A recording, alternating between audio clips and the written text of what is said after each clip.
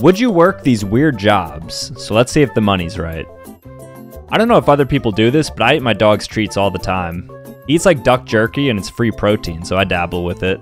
Probably not for a living though. No way, because what if you get paired with somebody gross? I don't think the money's enough here.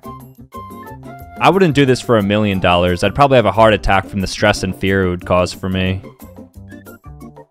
This is like a fast track to depression, and it's not even good money. No.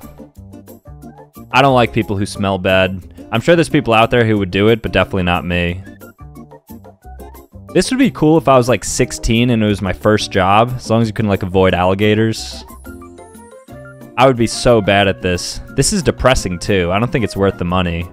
And then finally, how would you even go about doing this? Wouldn't the food get wet?